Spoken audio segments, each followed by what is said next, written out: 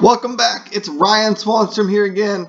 And this time I've had a couple of questions about how do I add things to my dashboard, or how do I add a specific resource to the front of my dashboard. You can see I have a couple of resource groups showing up here. I have a function app also, and I have a couple of different charts. But here's a common ask. People say, how do I get one of my resource groups to show up on my dashboard?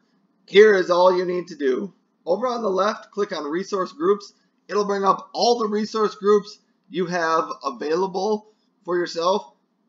Once you click over on the right-hand side, I'm going to choose Ryan Test Func App. And I'm going to click on the three little dots, left click with my mouse, and you'll notice a little menu comes up, Pin to Dashboard or Delete Resource Group. I want to pin it to my dashboard. I don't want to delete it. So I'm going to pin to my dashboard, close down that message, close things down so I go back to my dashboard, and now you'll notice Ryan Test Function App is available on my dashboard. If I don't like it that big, I can click on the context menu, go to Customize. Now it brings up some different options for me. Let's say I want this to be 2x2.